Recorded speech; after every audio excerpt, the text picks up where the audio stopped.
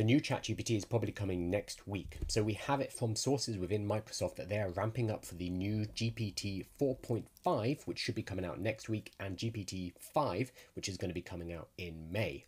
The good news with 4.5 at least is that it's going to become less confusing. At the moment we have 4.0, we have 0.3, we have 0.1, we have mini high, we have so many different models. The idea with 4.5 is to start to bring them together and have one unified model. So instead of all this confusion about which model should I use for what task, we're going to have a unified version, which is going to be good at everything. Now the timeline on this looks like it's going to be dropping next week.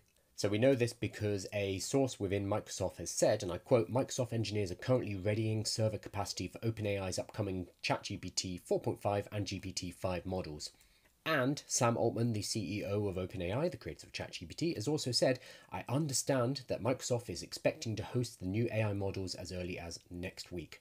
It also coincides with Microsoft's big conference. Microsoft Build is at the same time as Google I/O. Both of them are in May, so it looks like Microsoft trying to make sure that the release of ChatGPT is around about the same time so that they can get the media attention. One really good question is, why do we need a 4.5? Surely the next big thing is 5. And I think the reason for this is that OpenAI need to stay in the news cycle. They need to be constantly releasing new models. Just this week we've had Grok 3, and we've got a rumor that Claude is about to release something new, and OpenAI needs to control the news cycles as well, which means we get a 4.5 model before the full 5 release in a couple of months' time, because waiting till May, 2 or 3 months, is a long time in the AI world.